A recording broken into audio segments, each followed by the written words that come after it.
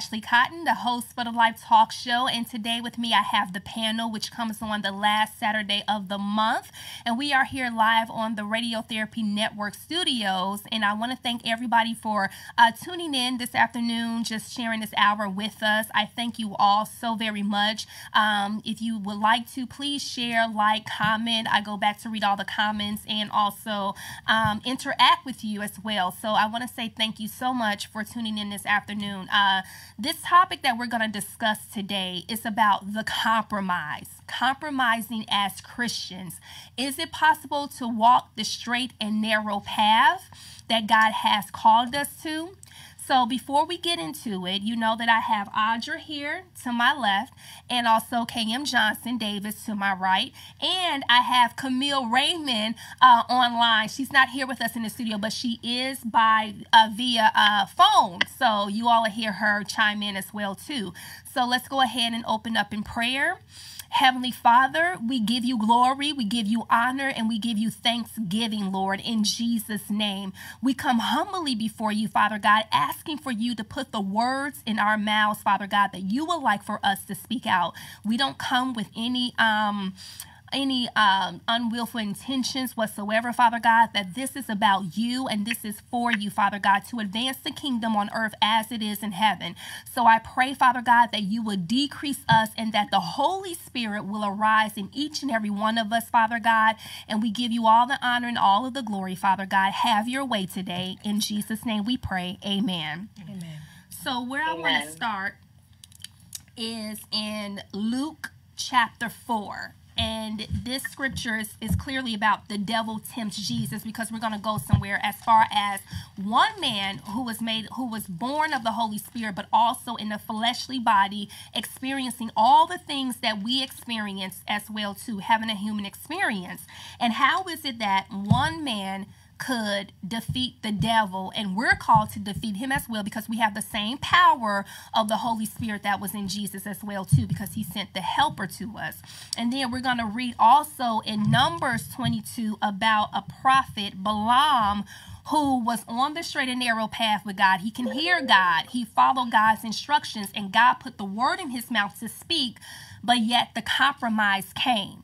So here we go. Luke chapter 4, verse 1. Now Jesus, full of and in perfect communication with the Holy Spirit, returned from the Jordan and was led by the Spirit in the wilderness for 40 days, being tempted by the devil. And he ate nothing during those days, and when they ended, he was hungry. Then the devil said to him, "If you are the Son of God." So look how he tries to question his identity. He will always come after your identity. After God has established you and said who you are and what you are, the devil will always come to attack your identity. So he says, if you are the Son of God, command this stone to turn into bread. Jesus replied to him, "It is written, and forever remains written, man shall not live by bread alone." Then he led Jesus up to a high mountain and displayed before him all the kingdoms of the inhabited earth and their magnificence in the twinkling of an eye. And the devil said to him, "I will give you all this realm and its glory, its power, its renown, because it has been handed over to me, and I give it to whomever I wish. Therefore, if you worship before me, it will all be yours." Jesus replied to him, "It is written, and forever remains written, you shall worship the Lord your God and serve only him." Then he led Jesus to Jerusalem and had him stand on the pinnacle, highest point of the temple, and said mockingly to him, "If you are the Son of God, throw yourself down from here, for it is written, and forever remains written, he will command his angels concerning you to guard and protect you, and they will lift you up on their hands." This is verse 11. "So that you do not strike your foot against a stone." Jesus replied to him, "It is said in scripture, you shall not tempt the Lord your God to prove himself to you." When the devil had finished every temptation, so he gave him every temptation, not just one, but every one, he temporarily left him into a more opportune time. Okay, So now we see what Jesus did. Jesus was using a word against the devil, and the devil was using the word right back at him to try to get him to fold, tempting him with every temptation, with the highest place that he was willing to offer and give to him. Okay, so now we go to Numbers chapter 22. And I'm not going to read scripture all day, but I'm just hitting some major points for us to think about and for us to talk about. So here it is. Balak sends for Balaam. So the Israelites journeyed and camped in the plains of Moab on the east side of the Jordan River, across from Jericho. And Balak, the king of Moab, the son of Zippor, saw all that Israel had done to the Amorites. So here's the fear part that comes in from King Moab. He saw what the Lord had done with the Amorites through Israel, right? So now he wants Balaam, who is the prophet, which is God's mouthpiece that says, "Thus saith the Lord." He wants him to curse Israel. So he's going to offer him all of these earthly things, these possessions that the king of Moab is willing to offer Balaam if he would just lie and curse Israel, right? Which is God's chosen people. Mm-hmm. So here's the story.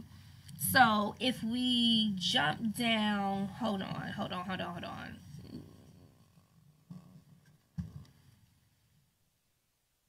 Okay, I gotta find it, but that's pretty much the gist of it. I'm trying to find a specific scripture that where he's tempting him with all of this stuff. So he's like, you didn't say this, you didn't do that, and now I'm not gonna bless you because you're allowing your God to get in the way of me increasing you, of me blessing you with houses and sheep and all the stuff that he had because he was king. So now I pose the question, is it possible to walk this straight and narrow path?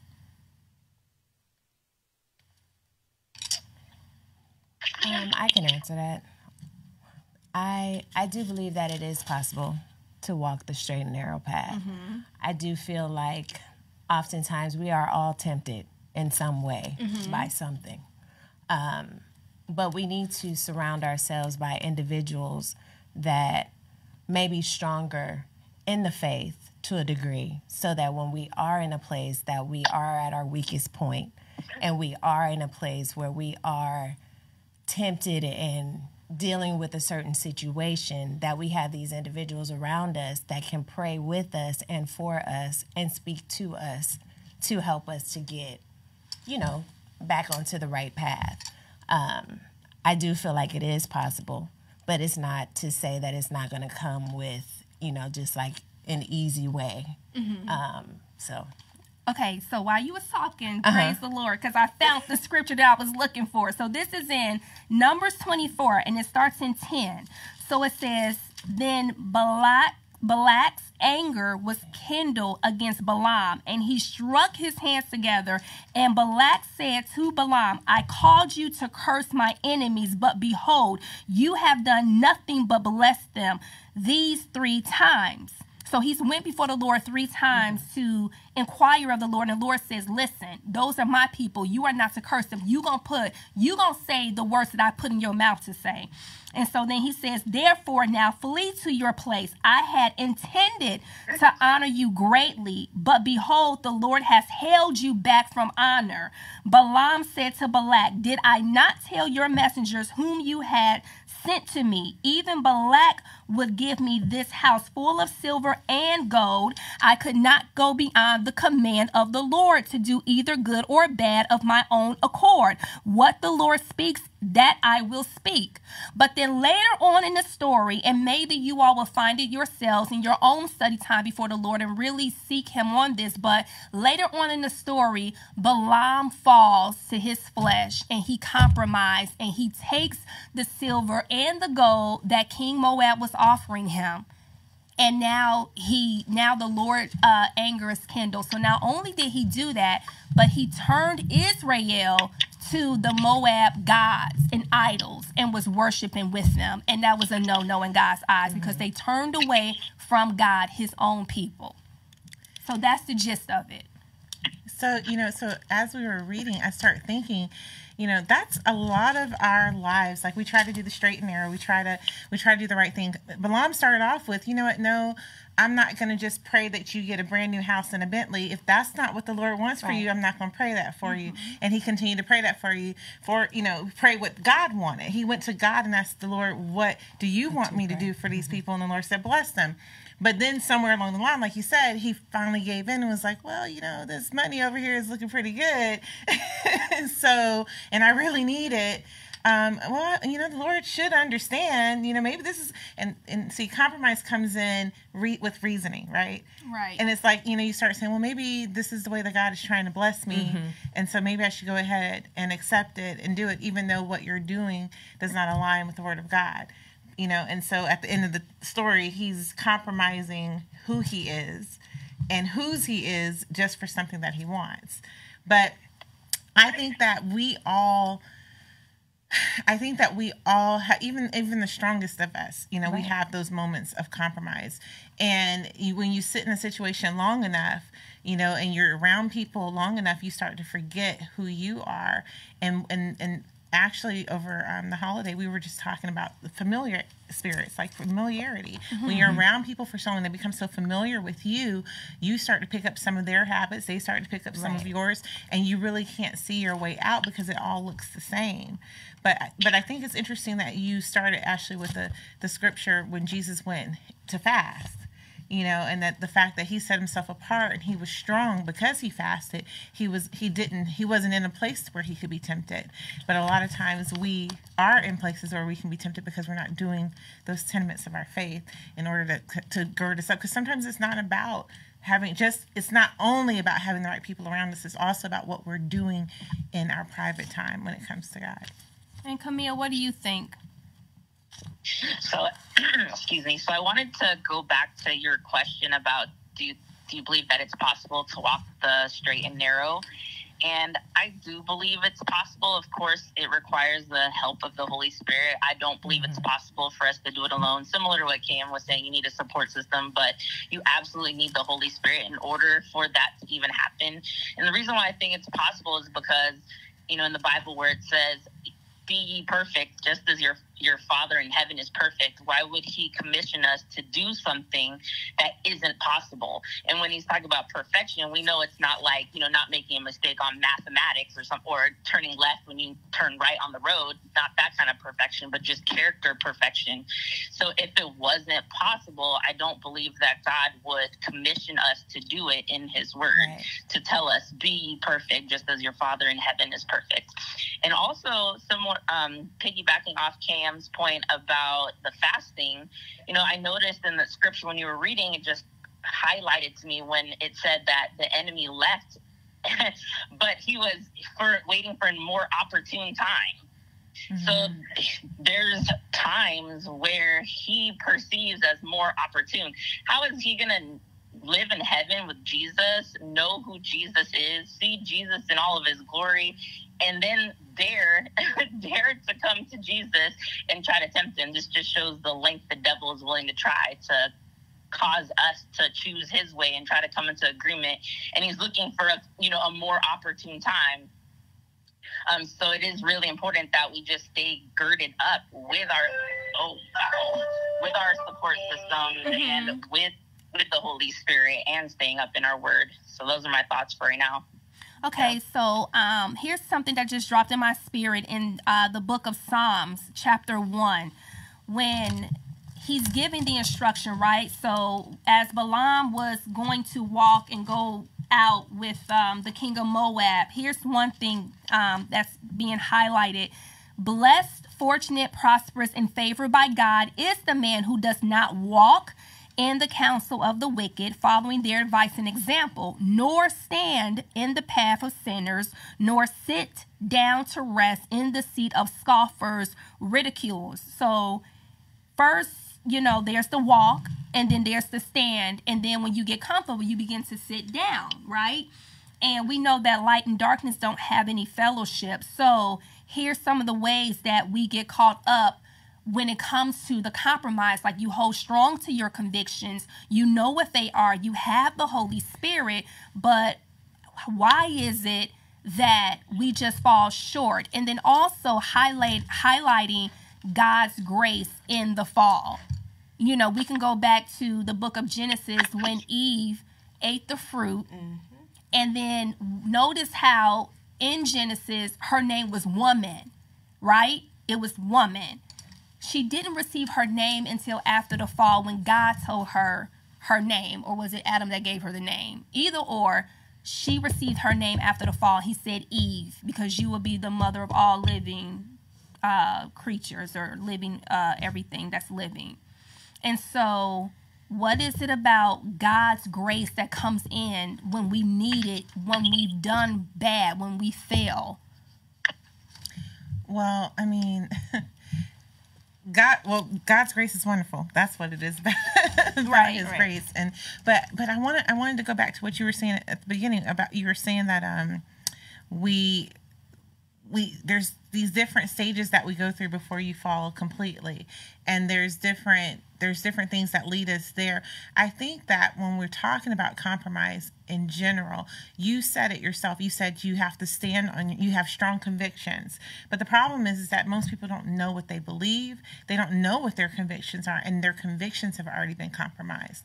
So oftentimes, like, what we make so many exceptions for certain things. Oh, well, it's okay to do this because they're doing it, or I've seen other people do it, or you know, oh, well, it's just the Pentecostals who don't do that, or it's just the Baptists who don't do that, or, you know what I'm saying? Like, we make all these different excuses instead of just saying, well, what does the Word of God say? Right. You know, what does the Lord say? How are we to live our lives? Like she said,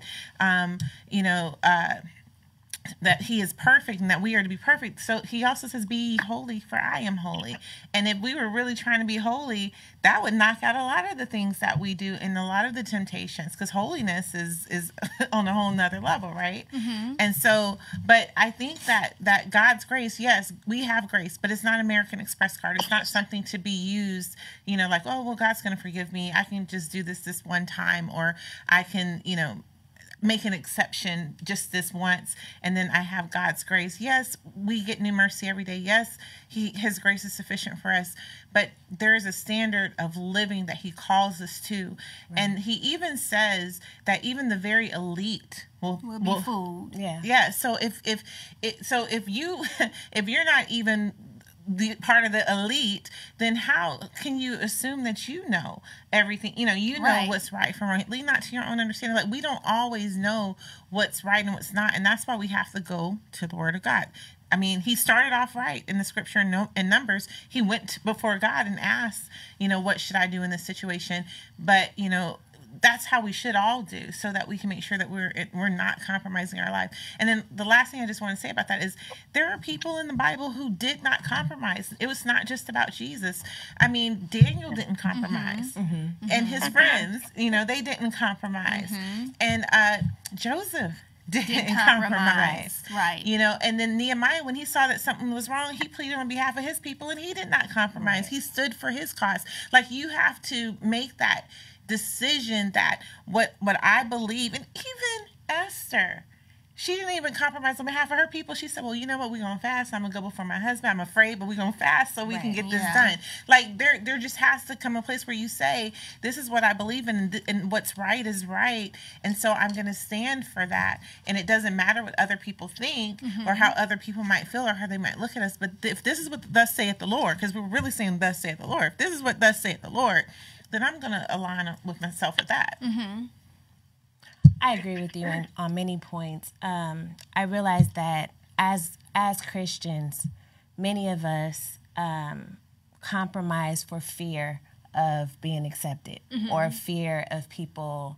I guess we live in a cancel society right now. Fear of being canceled, fear of somebody saying that, you know, they were being mean, or pointing the fingers, instead of standing on what it is that we believe, standing on our faith. And what you said, Cam, we really need to be in a place that we are in our Word and being in the Word on a continual basis, because we're all tempted. Like I said earlier, we all are in a situation where, based on what it is that's going on in our lives, it causes us to go down a path that we may not even intend to go on. It depends on what it is that you have going on. Like, I can just speak for myself. At one point in my life, I felt like my middle name was Compromise. I felt like everything that I did, if it was choosing a mate, choosing a spouse, or going after a particular career, especially like now in my life, sometimes we have to get to a place where our conviction and what it is that we believe as it relates to God weighs more than what it is that we need in that moment. So I truly feel like we just really need to be rooted and grounded in the word. And we really need to be, like I said, have a support system. Because in that place and having someone to help to reel you back into where you should be, or just speak the truth. Because sometimes we are so afraid to speak to each other and say, well, Ashley, you were out of line when you did blah, blah, blah. Because we feel like that particular individual is going to walk away from us. But if you're that quick to walk away from me, then you really didn't need to be there in the first place. So I truly feel like, yes, we can, back to your question, we can walk the straight and narrow, and God has equipped us with what we need to be totally rooted and grounded, but we have to be willing to cleave to that regardless as to what happens around us. Absolutely. Camille?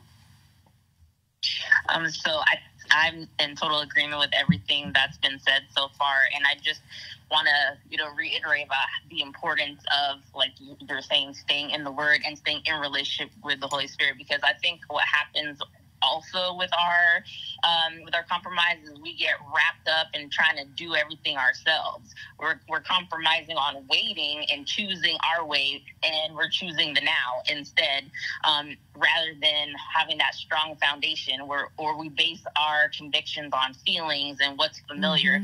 And so we're compromising based on the flesh. And I don't want to keep on stressing about the fasting, but I feel like that's why it's really important to fast, so that we can continue to die to our flesh, die to ourselves, so that we're in the habit of, I'm not relying on the food to satisfy me. I'm not relying on my feelings to guide me. I'm relying completely and solely on you, God, to tell me what I need to do and where I need to go, and stop just being so reactionary and whatever is convenient, whatever is comfortable, whatever is quick, whatever is self-gratifying, whatever is going to gratify the people around me, whatever is going to make me the hero for the people around me. And I think those are a lot of the things that cause us to compromise. So so that's what I was going to say about that. Okay, so the next thing I want to bring up, and KM, you touched on it, about being holy as God is holy, not holier than thou within myself, depending on me, because we know that comes off as self-righteous and being pious, right? Having this religious attitude about myself that I'm the end-all, be-all, and I'm perfect, which is not true. So can you touch on what does that entail? What does that mean, being holy as he is holy? Because we know that God just doesn't get sin. He's not a part of it. I mean, so holiness, and I think that's where people start to put those terms on you, and you start to think, well, am I being overly righteous? Am I being, too pious? But because they don't like holiness, right? They don't want to see someone who's actually trying to live right, because that's really what it is. Holiness is really doing what the Word of God tells us to do. I mean, being holy means that you are setting yourself apart. You are not conforming to this world, but you're being transformed by the renewing of your mind. You're not thinking the way that the world does. You're not participating in worldly activities. I know, when people say things like that or say worldly, people are like, what's worldly? Well, the things of the world, it's if it's not of God, it's the things of the world. And I'm not talking about having a form of godliness, because a form of godliness is where people know the right things to say, and they know how to dress, they know how to act. Oh, hi, praise the Lord, sister. And they know that fake tongue that they'll say, and I can't say it. I just can't bring myself to say it. But, that's not holiness. That's having a form of godliness.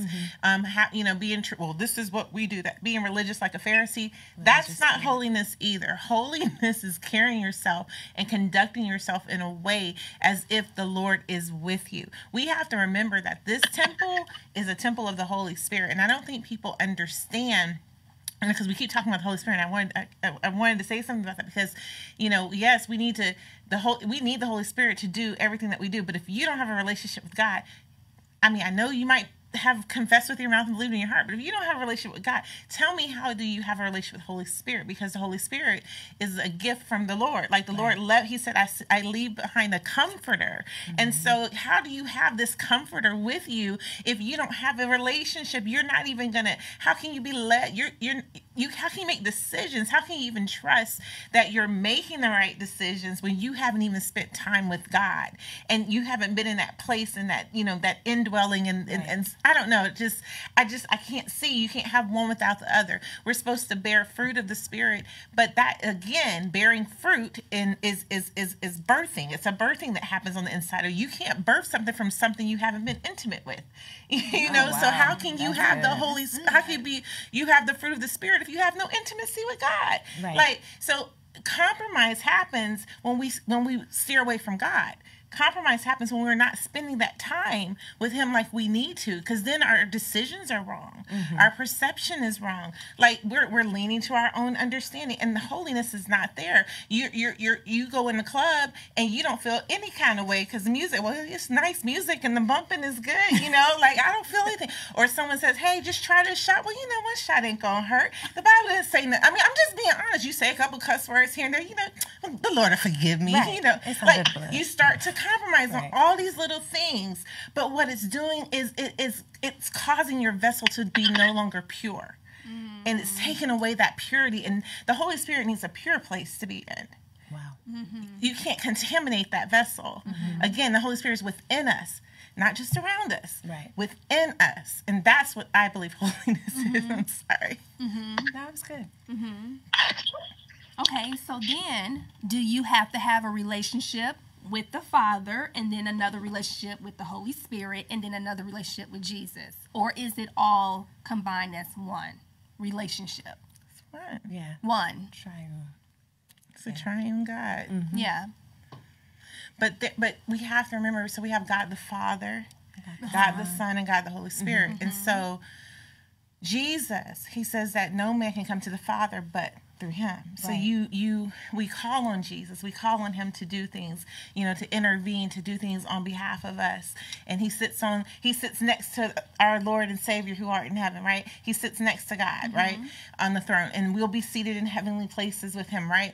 But the Holy Spirit is what's here on earth and active. And so I think that sometimes we don't really, we think we just out here just walling. Is that the way they say? Willy-nilly in it. Right.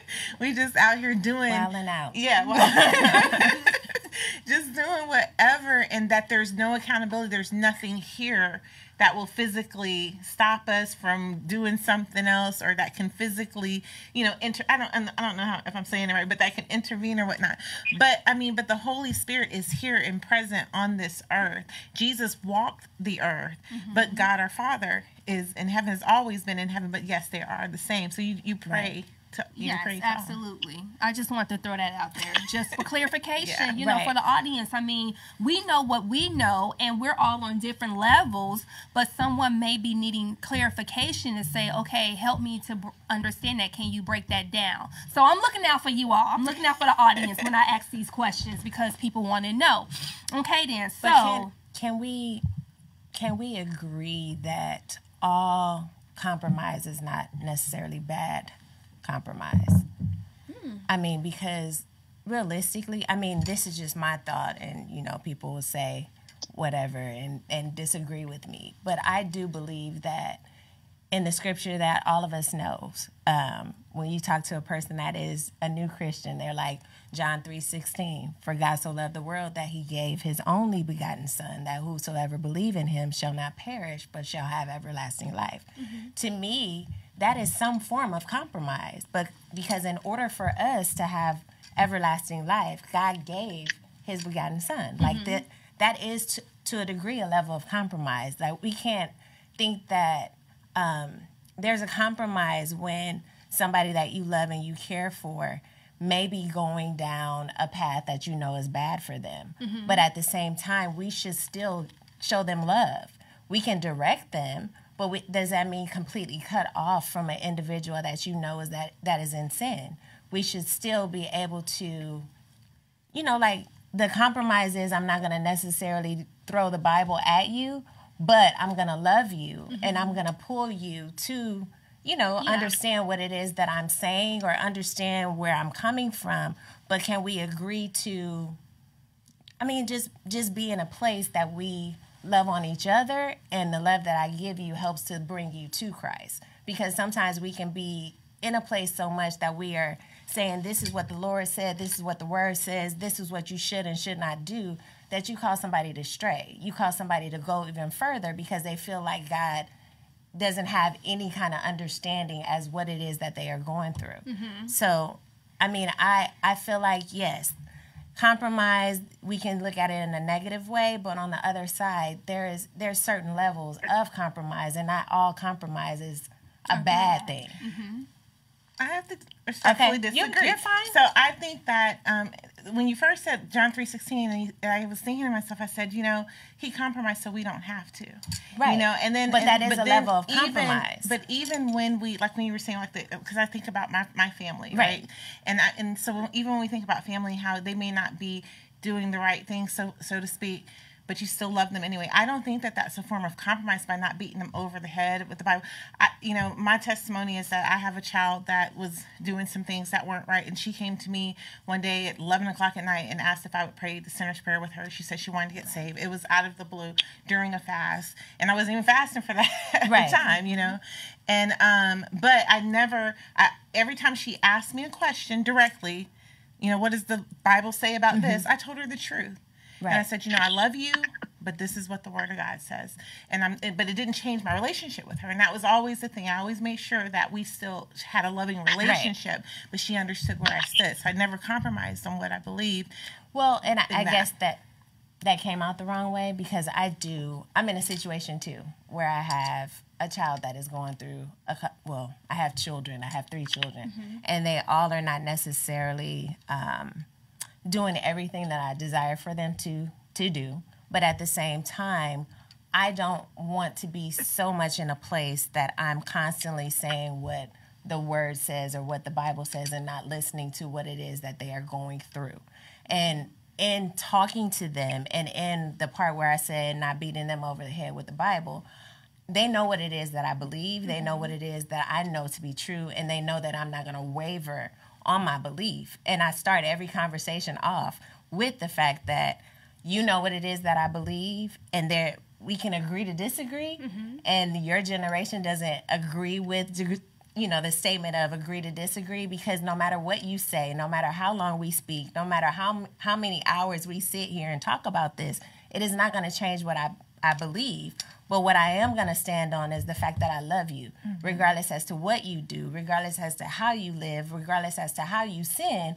I am going to love you, because realistically, I have my own set of issues. So I said that, and thank you, but that was not necessarily. But what you just said is you doing what the Word of God says to do. You know what I'm saying? Right. Like, when we love, we're not, when the Lord tells us, to live our life and being holy and righteous and perfect and all these things, sometimes it's better seen than heard or spoken.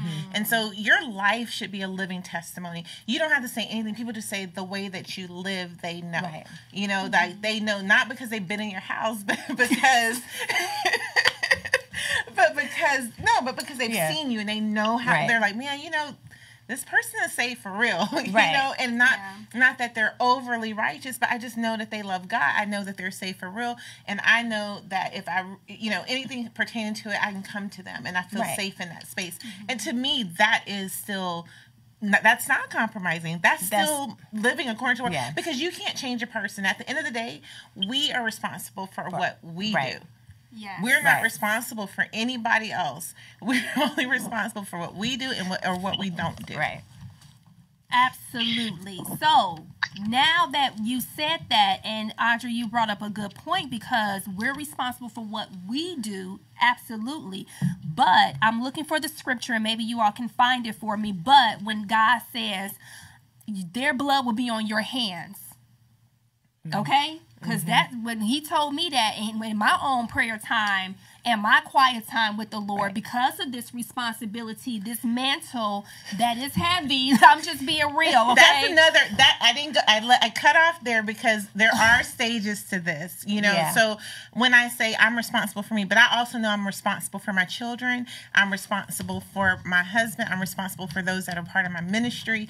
I'm responsible for the souls that he brings into my life. So of course, yes. Now, if you've been given if you've been called to a place, you have souls that he's placed. But again, they still have to make their own choices. So you are responsible for doing what God told you to do. Right. Right. So just like Jonah, he was responsible to go tell Nineveh to repent.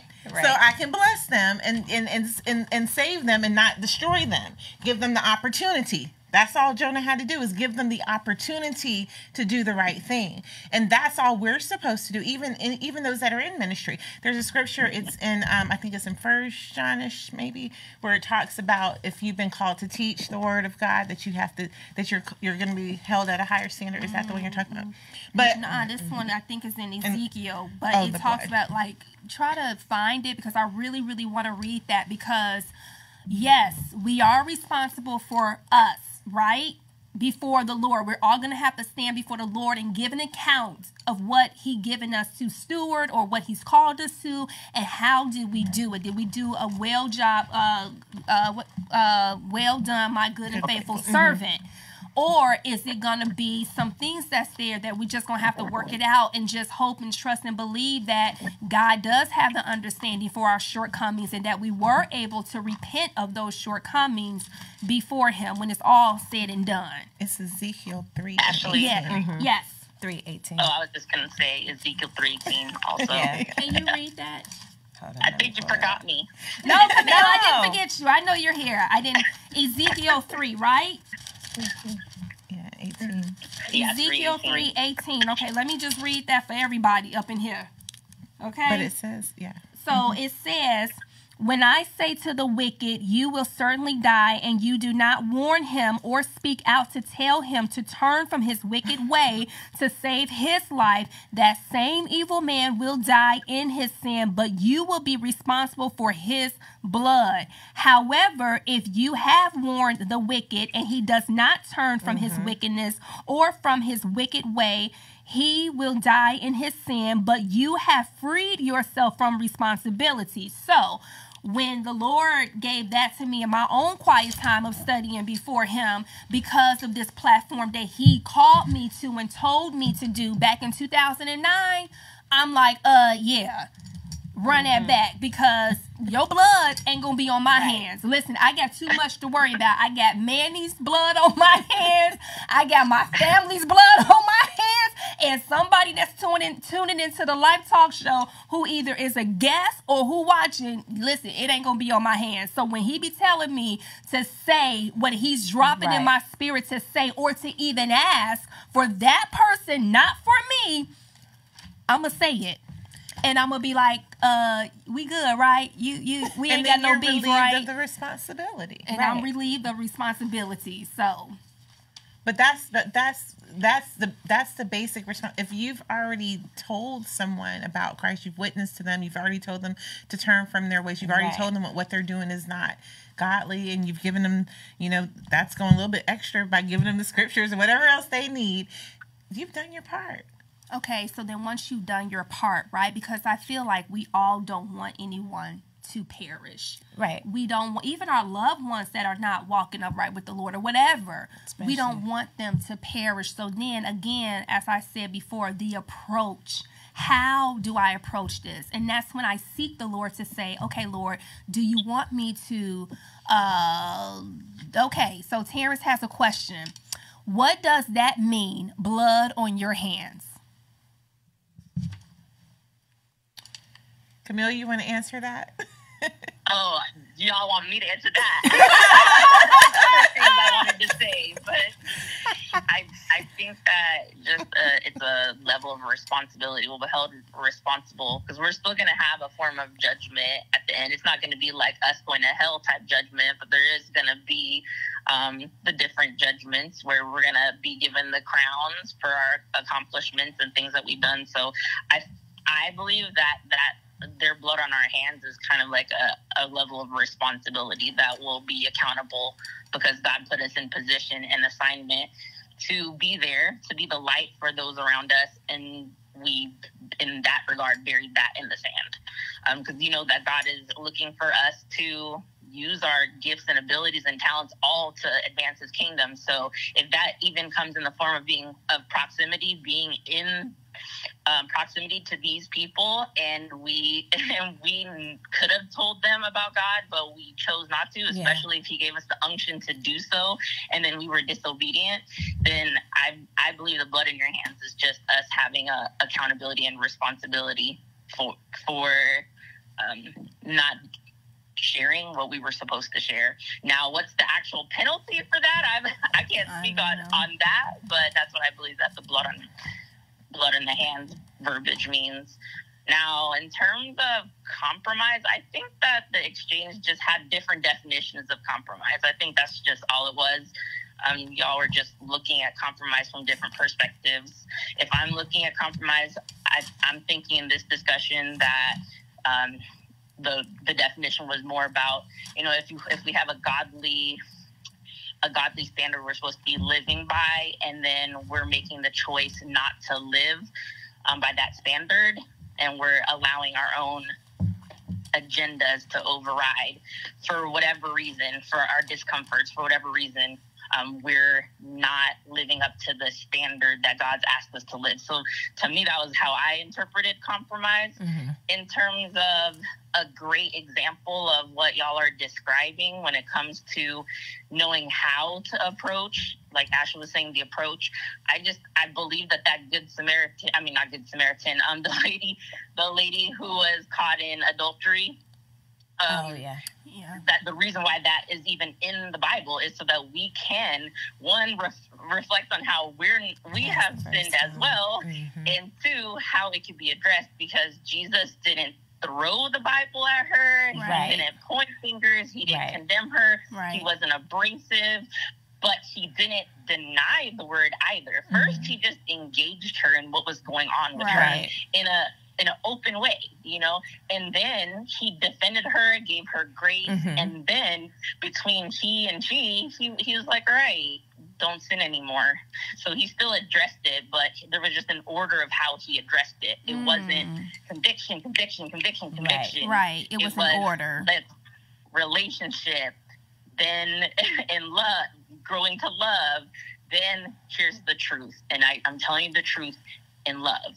If you're just going to tell people the truth, and you don't have that relationship, that could be very repelling. Mm-hmm, but if people know that you're coming from a place of care, and you demonstrated that, then you put yourself in a position for them to be more receptive to what you have to say, and then they understand the heart of where you're coming from when you say, I don't want you to do this, or not that I don't want you to.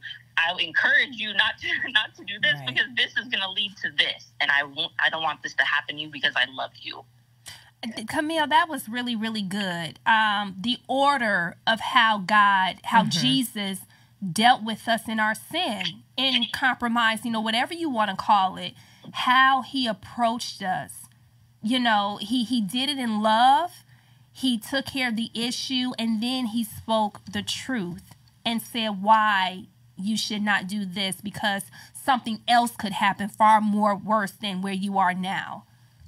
I think that when the Holy Spirit convicts us, it's the same way. Mm-hmm. We're not, it's not brash, or, it's not really, you might not feel great about what you're feeling, but it's still not, in a bad way. Like you might be doing something or getting ready to do something, and the Holy Spirit drops something in your spirit and just says, well, should you really do that?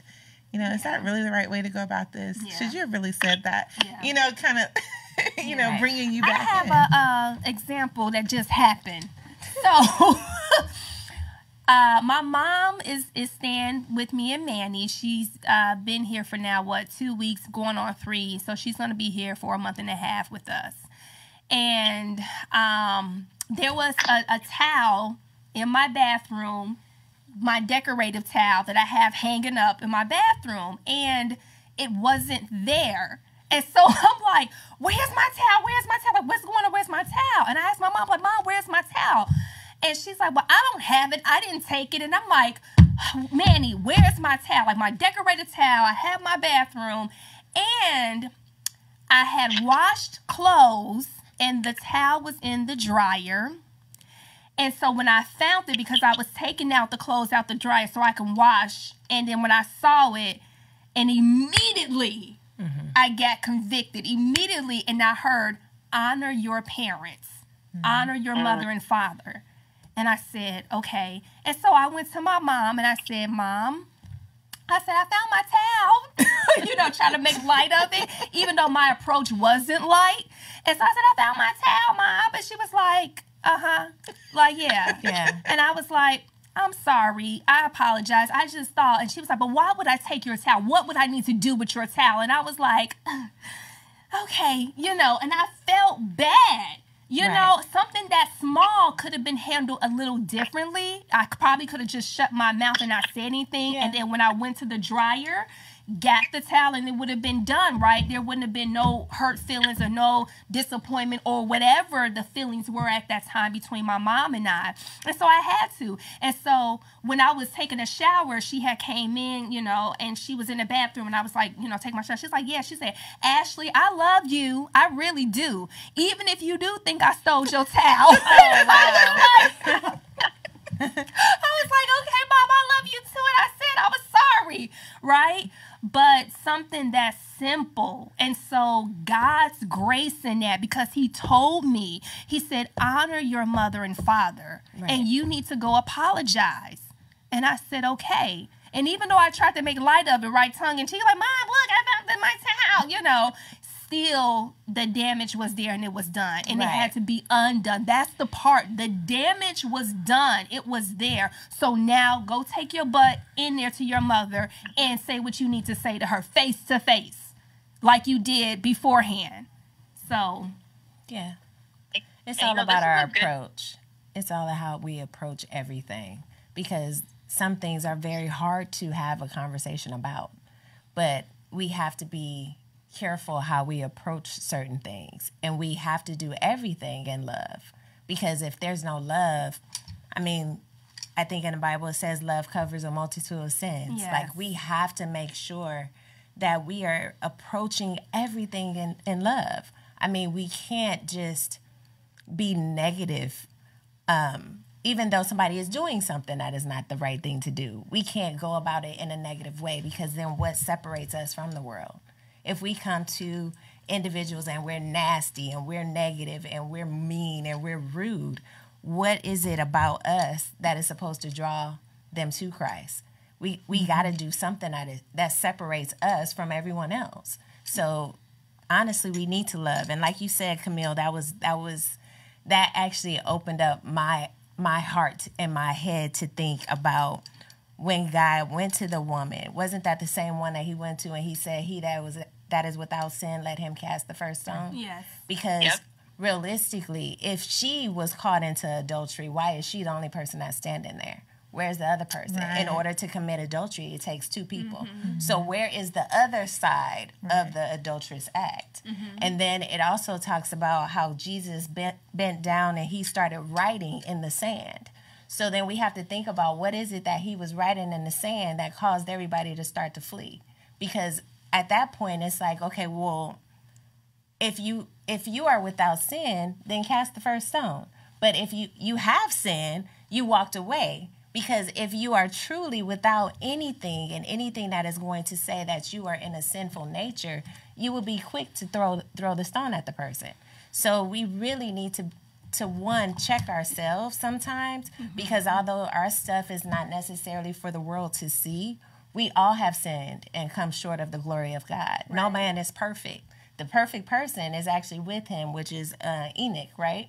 He walked. I know. I thought about that too when I was studying and you know, coming before the Lord regarding today's topic, the compromise, because Enoch walked so uprightly with the Lord that God just took him. Right. Mm-hmm. And I'm like, man. And then so the question that I posed was, is it possible to walk the straight and narrow path? And it is, because we've seen it time and time again. And, you know, each day when we wake up, when God wakes us up, with his spirit and gives us another day, another chance, that we are grateful and thankful to be in our right minds to say, okay, Lord, today I choose you. Today I ask that you would help me to walk uprightly and to be your witness, whether I'm saying it in word or in deed, with my actions and with my words. Right. So, as we come to the end of our show, is there any last minute thoughts or anything the Lord places on your heart that you want to say? I'll say something. I can go last, though, but I do want to say something. No, go ahead. Go ahead. Okay. So, just kind of along the same theme of this heart posture, basically, towards others and towards God. In order for us to love people at the capacity that God would want us to love, we have to have that relationship with God, like we've been saying throughout this whole time. This is not something that we can love imperfect people without having that relationship with God. And when I think about this, how the Pharisees were so focused on rightness, they went for rightness first. Jesus went for relationship first. I'm thinking about how he's not saying, don't compromise, don't you dare compromise. And even when he was talking to you, he was saying, honor your mother and father. That scripture is saying, so that it may go well with you and that you may enjoy long life on the earth. He wants us to understand that it's not about him pointing fingers. It's not about just rightness. And I'm not saying righteous, okay? I'm saying rightness, being correct and right, and looking at ourselves as above everyone. It's not that approach at all. He's like, seek me, spend time with me. I'm going to show you the things that are going to bring you life, that it may go well with you, and that the people around you can pour into so that they can feel my love too. So we're cultivating this relationship where we're wanting to please him with our words, wanting to please him with our actions. This is what's growing in our heart because we've grown our relationship with him. We spent time with him, and our desires become his desires. We learn what his wants are, and we're not doing it in the sense of, oh, check box, I was right today, check box, I was right today, but it was, no, I learned more about you today, and I love you, and I learned more about your love for me, and I don't want to separate. I don't want anything to be in between us. That's much I value our relationship. That's why I don't want to compromise, because I don't want to hurt you. I don't want anything that's going to separate me and you. So just wanting people to really think about how, even though people get off put by Christian faith because they feel like condemnation, if they could only know that Jesus is just drawing people in because he wants you to be able to see his love, feel his love, know his love. And the sin is not the highlight. Do we need to avoid sin? Yes, but the sin is not the highlight. The love is the highlight. Then the sin starts to, I won't say phase itself out, but kind of. That's what I envision. Like, the more you grow close to God and Jesus and you understand him and his love, the less you want to do the things that separate you from him. Right. And that's by choice. True. So. I can piggyback on that, and then I guess Kay, I'm going to bring us home. So I think the biggest thing that rings in my head or rings in my ears is stay connected. Stay connected to God and to the word. Like, that is the major way that we are going to get through anything in life, is just to stay connected. Mm-hmm. I agree with everything that has been said. And I was thinking when Camille was talking, of course, the scripture says there is that now, therefore, no condemnation to those who are in Christ Jesus. And I know when I say certain things, it may come across like, beating the Bible over your head, but it's not. We have a place in God. There's a place in God where we can live righteously, mm-hmm. where we can live holy, where we can live according to where he has called us to live. And it's a wonderful place. Do I live there every day? No, it's not my constant address. I'm still working on it. Right. I'm just like Paul in 1 Corinthians 15. I pulled it up. Verse 31, he says, I assure you, believers, by the pride which I have in you, in your union with Christ Jesus our Lord, I die daily. I face death and die to self. Like every day we have to die to ourself, die to our flesh every morning. That's when we get our new mercies each morning. You know, I picture, I'm a visual person. I picture it's like standing like, okay, I got my mercy for today. I'm dying to self, putting self on the bench, and now I'm about to go out here and try to live holy. Right. And maybe you do great, and maybe you don't. Right. Maybe you make some mistakes along the way, and maybe you don't. Yeah. You know, and so it is a daily walk. You know, it's not a sprint. It's not a monthly journey or a quarterly report, but it's a daily walk. It's something we do every single day. And when it comes to compromise, you know, there are so many little compromises that appear in our lives. Little stuff, things you probably wouldn't even think of. Oh, you know, like, for instance, I mean, I'll be transparent. I have been so upset with myself because I compromised by telling someone something that it wasn't all the way true, but it wasn't all the way wrong. And I was like, man, Lord, I can't believe I did that. And I repented. I felt so bad, you know, and it wasn't the Holy Spirit. It was conviction there, but there was condemnation when I started feeling really, really bad. But, you know, that's the enemy when you start really like, and I'm beating myself up. How could you do that? And this is why this, you know, no. That's not God. God is not going to bring it, you know, make you, you know, feel all sad and depressed over something. You know, that's when the enemy tries to seep in. That's where he waited for an opportune, moment, right? The opportune moment, yeah. So, you made a little compromise here. Now I can creep in, and now I'm going to make you feel condemnation. That's how those things start to happen. And we all face it, like for different things. Yes. Mine wasn't to gain anything per se, but it was I can't remember what it was about, but I just remember how I was feeling afterwards. But it wasn't anything like huge, but it still was a compromise. Right. And we do it, you know, for sometimes the dumbest reasons, you know, but it leaves an opening. And really, I think that's what we have to pay attention to. It's not about trying to be perfect. It's not about, oh, well, I don't want to go to hell, but it's about, you know, just really trying to live as God would have us to, and not making those small those small excuses or small, you know, opportunities for the enemy to set in and have his way. Because we got to also remember that the enemy deals with imitations, right? Mm-hmm. And so if you think about, I was thinking about this today, but like the wheat and the tare grow together. And I think about when you go to the grocery store, you know, the imitation is always right next to the real one. And then you want to get the imitation because it looked the same and it's, you know, the price is a lot better. Yeah. But, you know, are you going to compromise your health for that? I'm just saying. Yeah. You know, but so where there's always this opportunity to make a decision. And really that's what this is all about. We're making decisions. We're making choices every single day in everything that we do. And something else just popped in my Ashley, I was having a bad day, I guess. Because I yelled at this man driving down the street. But that was a compromise. I didn't have to yell at the man. I was in my car. He couldn't hear me. Mm-hmm. You know, so, but just little stuff like that. But it gets you out of character. It gets you out of the mood. And I was listening to church preaching at the time. I turned the preaching off so I could yell at that man.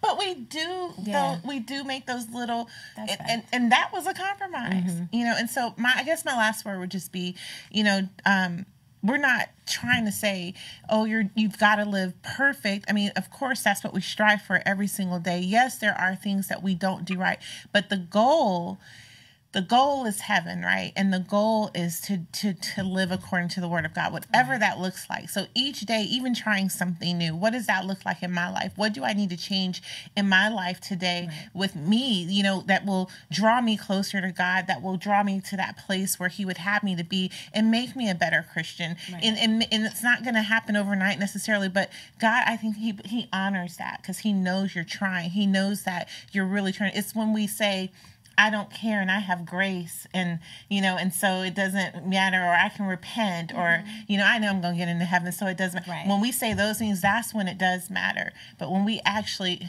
look at God and we say, you know what, Lord, I'm going to do my best today. And whatever your best is, I believe he honors that. Absolutely. This was a great conversation to be had. And what I want to drive home as we conclude this show is that it's not us, the panel, pointing fingers at you, the audience, or anyone, and saying, you know, it's not that. It's just a group of ladies that are here speaking openly and transparently about their walk and their relationship with their Heavenly Father, just like you have your walk and your relationship with your Heavenly Father, right? We all fall short of the glory. But when we do fall short, what is the Lord saying to us? With the healthy conviction of the Holy Spirit of correction, because God is a God of correction, just like he's a loving Father that loves on us and that dotes on us, but he is also a God of correction. And so we will all have to stand before him and give an account of our life. And so this is just some things to ponder on. These are some things to take before the Lord in your prayer closet with him and really seek him and help you to understand, what all of this entails, what all of this means. And so I hope that this helped you. I know that it certainly helped me. And, I could say the same probably for these ladies too, to have this Bible, this word of God, and let it be a reflection and a mirror to pour into us to be better, to be holy as he's holy, right? Of what he's called us, the standard that he's raised for all of us to partake in. And so thank you so much for joining us this Saturday afternoon. Thank you for watching. Thank you for sharing. And I just hope that, you will continue to seek after him for your own, well-being as well, too. So, Heavenly Father, we thank you, Lord. We thank you for using us as your vessels, Father God. We thank you for blessing your people with ears to hear today, Father God, and eyes to see, Father God. I pray, Father God, that you will continue, Lord, to use this platform, Father God, for your glory, to spread love, to spread the truth, Father God, of your word, of the gospel, Father God, and that, Lord, as you are lifted up, you shall draw all men, Father God, that I am simply here to just point the way, to point them to you, Father God. In Jesus' name, we thank you and we pray that you will cover the studio, Father God, cover Terrence, and cover these ladies, Father God, in their coming and going, and anybody who comes across the Life Talk show as well. God bless them, Father God, and be with them. In Jesus' name we pray. Amen. Amen.